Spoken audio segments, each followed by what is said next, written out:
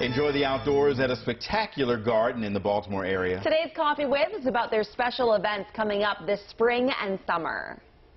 Today we are talking about Ladew Topiary Gardens, a beautiful place in Moncton, and Emily Emmerich is the executive director. First of all, congratulations, Emily, on celebrating 50 years as a public garden. Thank you very much, and thanks for visiting. Got you a little piece of the garden here behind me.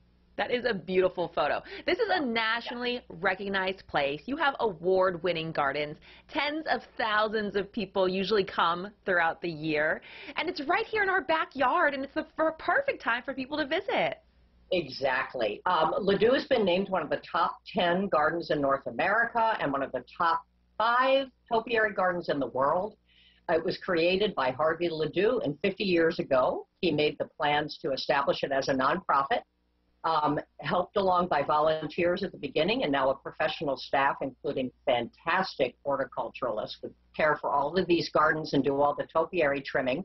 And we're delighted that people continue to find us. Lots of people found us during the pandemic because they were looking for a local place to be outside. Fabulous place to come, a great date location, a great place to bring your children.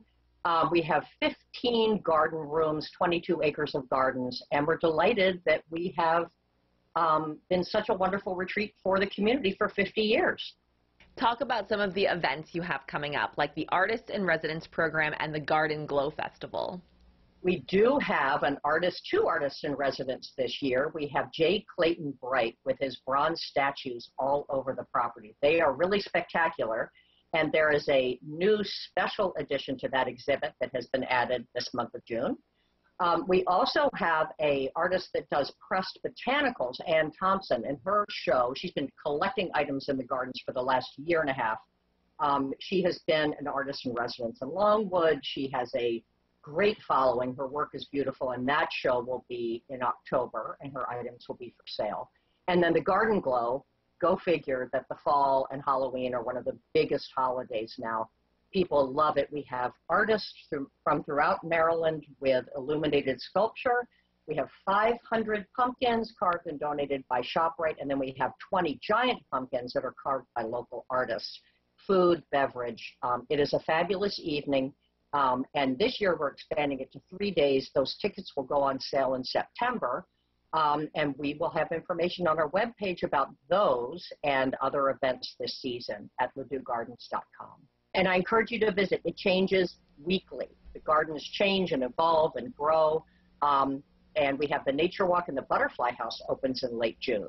So lots of offerings for everyone, and we look forward to getting the house back open again. So a little bit of a return to normal. Wonderful. Again, that website is ladewgardens.com. Emily, thank you so much for giving us an update.